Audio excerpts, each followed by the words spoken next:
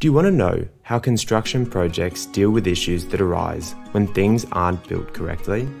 Have you ever heard the term NCR or non-conformance report and wondered what it means? Well, this video is designed for you. My name is Tim and I'm a project engineer with lots of experience on the design and construction of major infrastructure projects. I've been building short courses to teach the fundamental construction management skills to engineers and other construction management professionals. So far, we've had over 1,000 students enroll in our courses. Each course is loaded with hours of content and practice activities to make sure you're equipped with the skills you need to excel at your job. This short video is an extract of our course on construction quality and completions management, where we'll talk about non-conformance reporting. If you find this video interesting and useful, check out the link in the below description to our complete Udemy course on the topic. Hi, and welcome to section 2.6, where we're going to talk about non-conformances. Non-conformance reporting is the process we have to follow when the works we complete don't comply with the project standards or we don't follow the required quality assurance procedures. In this section, we're going to talk about what non-conformance reporting is, the types of non-conformances, the identification, cause, and resolution of NCRs, and go through an example NCR. By the end of this section, you should have a good understanding of NCRs and be able to complete NCRs on your project. As a junior engineer, you'll almost certainly have to do this, as NCRs often do arise due to the fast-paced and often reactive nature of construction projects.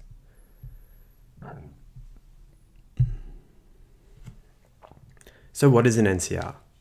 A non-conformance is basically any deviation from a specification, standard, or project requirement. You may be familiar and understand the term defect already. A defect is a type of NCR, where works do not comply with the required project standards. An NCR is a broader term, however, that covers any failure to comply with the project quality standards. To manage NCRs on projects, we need to have a good understanding of the process to identify, analyze, rectify, and resolve and prevent them. We call this process non-conformance reporting, and each project will have a specific process that needs to be followed to complete this. Let's now discuss the different types of NCRs. Non-conformances are grouped into two main categories. These categories are referred to as product NCRs and process NCRs. A product NCR is any failure or issue with the actual delivered construction works, i.e., the product that is delivered to the client. This is where the works completed do not meet their required quality standards specified in the design or project specifications. For example, if we are building a concrete slab and use the wrong type of steel reinforcement, this would be a product NCR.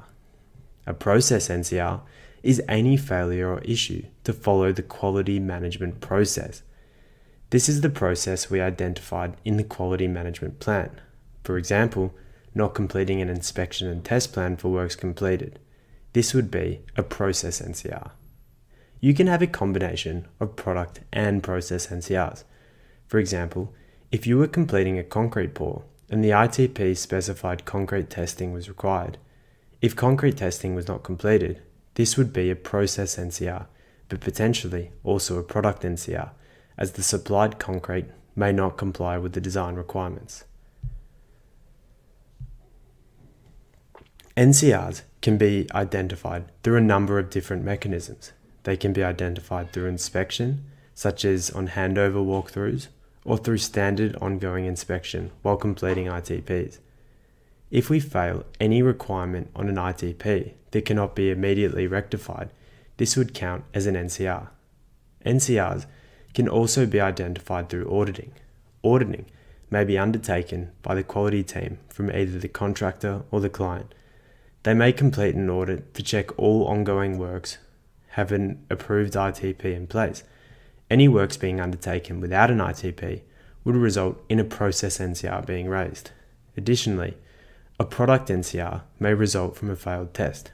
For example, going back to our electrical trench ITP, When completing the mandrel testing, the mandrel could not be pulled through the conduit. This would result in a product NCR being raised.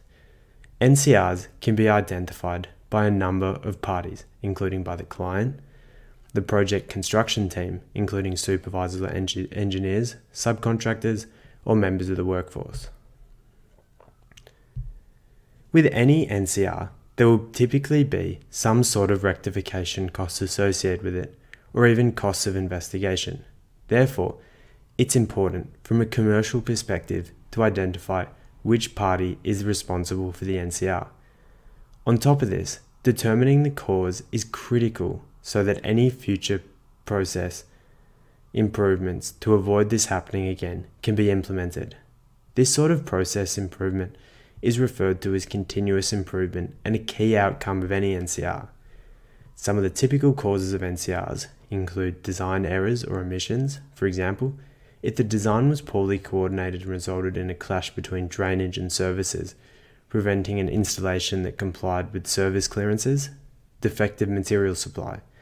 So if the supplier has supplied poor quality materials or materials that weren't approved in the design, poor workmanship, so if the actual works were not completed properly, poor planning, so if the sequencing of the works prevented the correct installation, and even incorrect survey set out. So now we've identified an NCR and determined what the cause was. The next step is to resolve it. There are different options and methods to resolve NCRs, but typically, to close out any NCR will require client involvement. As the NCR is a deviation from the agreed upon project standards, the client will typically be involved, and this involvement will come by the project quality manager. The only time the client wouldn't be involved would be if the NCR resolution was to completely redo the works in accordance with the project requirements. In this instance, the client wouldn't need to be involved, as from the client's perspective, the end product will be the same as what they originally asked for. The options we have to close out an NCR would be rework to meet the original standard, accept without repair, so basically accepting the defective product, repair with changes to the original requirements, so perform some rework but not to the original standard, reject the submitted proposal. In this case, the contractor we would need to present another solution to the client. For process NCRs, we will typically need to complete some sort of service investigation as to why the quality management process wasn't followed, and implement a continuous improvement change to ensure that the same quality failures won't happen again. Let's now go through an example NCR. Attached to the course notes is an example NCR I filled out. The scenario for our NCR is a real one that I've been involved in. We constructed an underbore, which is where you use a drill. You drill underground and then install flexible conduit through the hole. Boring is used in place of open cut trenching because of buildings and obstacles where trenching is not feasible for the installation of underground services. As part of this bore, our subcontractor did not install a steel trace wire that was detailed in the design. As you can see in the example NCR I've filled out, all the details around the NCR, including a description and type of NCR. I've also related this back to the relevant ITP and construction quality lot. This is to ensure traceability with the works. Next, I've detailed our proposed remedial action. This involves installing the tracer wire in a separate spare conduit. This solution was classified as repair with concession. An assessment of the primary and contributing causes was also detailed, as well as continuous improvement outcomes. Finally, the proposed rectification needs to be signed off by the client and our design consultant. Our design consultant needs to understand and review the proposed solution to make sure there are no other resulting impacts. The client needs to also be happy with it, as it's a deviation from the agreed upon project requirements captured in the design. Finally, once the remedial action is completed, we need to ensure that the remedial action has been completed correctly. This will again require sign-off from the client. That brings us to the end of our section on non-conformance reports. In the next section, we're going to talk about the relationship between quality and design.